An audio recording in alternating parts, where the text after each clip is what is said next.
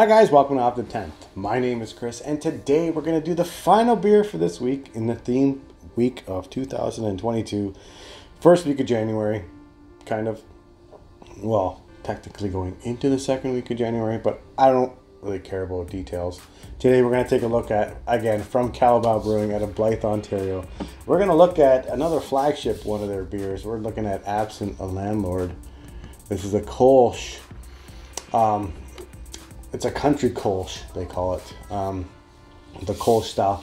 I don't have a lot of Kolsches in my life, to be honest with you. Just a style that I really don't gravitate towards, because it's more of a bland beer for me. For me, it's if this is anything like a Kolsch style or a Kolsch beer, it's going to have a little bit of a grassiness to it, a little bit of a very light kind of like Pilsner-ish or lager-ish kind of feel to it. So without any further ado, let's take a look at this can right here. All right, so Cowbell Brewing, again, from Blythe, Ontario. We are looking at Absent Landlord. It is a country Kolsch. It's coming in at 473 milliliters in this can, 5.3% alcohol by volume. IBUs listed on the side of this can say it's 18, which is pretty cool. And it says to drink this beer at 3 degrees Celsius. Perfect. Fridge is set to 4. Pulled it out of the fridge about 10 minutes ago. Should be 3 degrees now. Why not? And with that being said, most Kolsches are supposed to be drank at above 10 degrees Celsius, but we'll see what we got here in this can. Let's pour it. Oh, she's a light looking beer for sure. Alrighty. 5.3% alcohol. Lowest alcohol content on all these Cowbell beers I've had this week. Let's look at this. I was gonna smell it, but I'm gonna look at it first. All right, it did pour off with about a finger head. Now it's sticking around a little bit. Sure, why not? It's unfiltered, but filtered at the same time. There's some very tiny particulates just floating in there. Nothing, nothing like sparkle chunks or anything like that. They're just suspended in the air there. It is filtered, but I would say more semi-filtered. Coming off, there it is right there. If you look at right there, that's what it looks like to me with the light on the side of that camera there on that side of the video. It's coming off a little bit darker, but anyway, let's take a smell.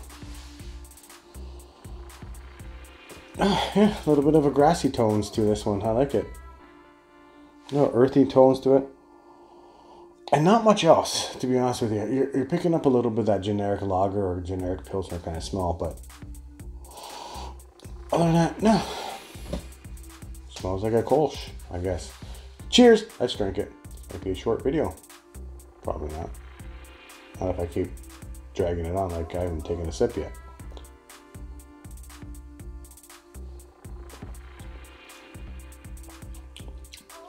Yeah, oh, that's nice. Oh, that is super refreshing.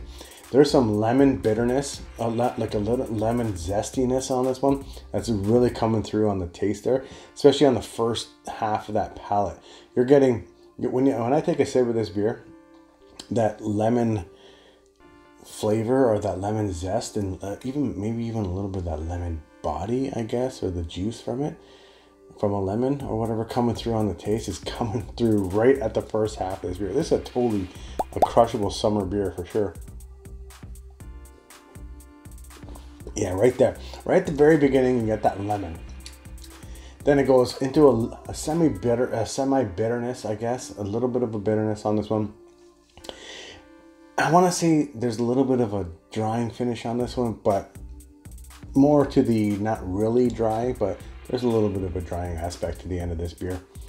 Yeah, crushable, 100%. Dangerous too. Well, not really dangerous. 5.3. 5.3 summer crusher all day on this Kolsch. You know what? I forgot how fucking these ones tasted, to be honest with you, and I might have to gravitate towards a Kolsch in the spring or summer for sure. So let's talk about the mouthfeel on this one. It is 5.3%. It is thin. I wasn't expecting it to have a big body on it, anything around in the 5% range or lower. It's probably going to be thin, unless whoever brews whatever beer is going to dump a whole bunch of oats in the thing to thicken up the body. This one, no, it's a Kolsch, right? So you're not getting all that extra adjuncts thrown in there for the body. This is more about the taste, more about the flavor, and not as much about the body on this one. Anyway, that's for sure. 5.3, obviously you can't tell. Like I said, this is Summer Crusher all day.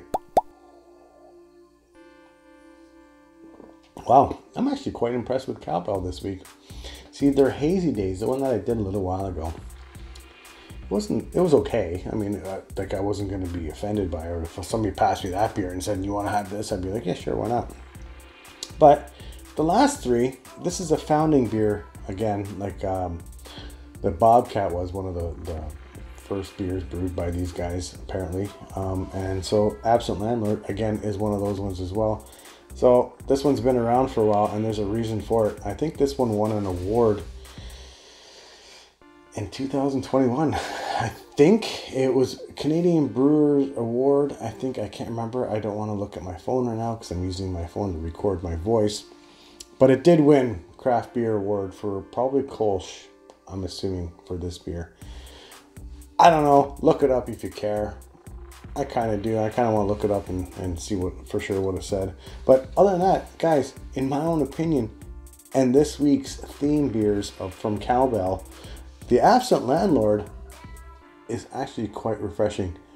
I'm going to definitely pick this one up again, especially when it gets a little bit warmer out. When we go into the spring and the summer, crushing this one all day. Sit in the hot tub, having a few of these, naked.